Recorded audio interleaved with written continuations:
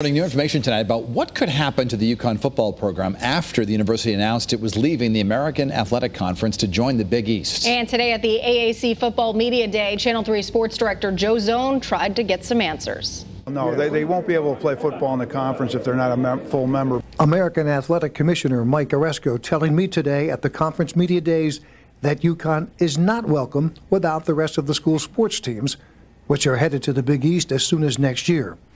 Aresco and UConn Athletic Director Dave Benedict are currently working on an exit plan. We've had several in-person meetings. We've had several phone conversations.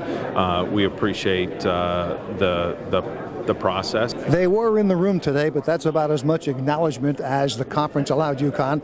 They were not permitted to attend important league events. For instance, Randy Etzel did not attend the coaches meeting. We have a schedule for 2019. That's all we're concerned about.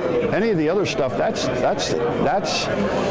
other people's, work to take care of. There's a perception among UConn football fans that you've bailed on football in favor of basketball. How would you respond to that?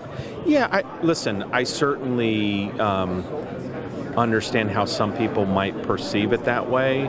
I would argue that, look, I think we've done the right thing for a lot of our programs, and we have to figure out a different path potentially for football. While negotiations continue on how many millions of dollars it'll cost UConn to leave the conference, it could be as much as $10 million. The Huskies will play one last season in the American. In Newport, at the American Athletic Conference Football Media Days, Joe Zone, Channel 3 Eyewitness News.